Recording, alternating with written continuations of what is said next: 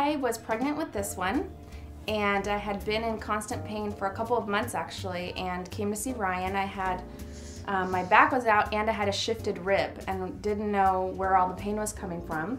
So we came and saw Ryan and he fixed us. So no more pain after, gosh, 2 months of pain. Being pregnant was really tough. So we got fixed and everything was great and we had a great birth.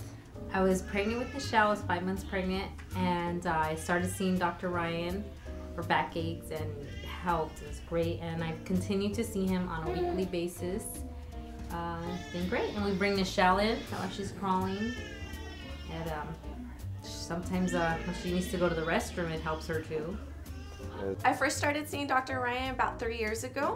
I've always had lower back pain, chronic neck pain, just grew up as a kid that way, and I started getting regular adjustments, and it really made a huge improvement. No headaches, just felt good. It was just nice to not feel your back. And I got pregnant, and all during my pregnancy I came in for regular routine adjustments, and I had the easiest pregnancy. I had no pain. Everyone was asking me about back pain and I didn't have any. And now that Aurora's here, she's joining me as a patient so that she doesn't have to go through the pain that I went through when I was younger.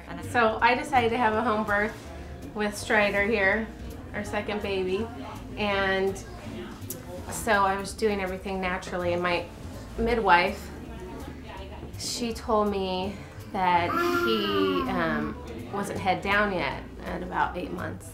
So she told me to find somebody who could do the Webster method, and I talked to Ryan about it because I had been seeing Ryan initially just for chiropractic while I was pregnant. And he said, oh yeah, I know how to do the Webster method.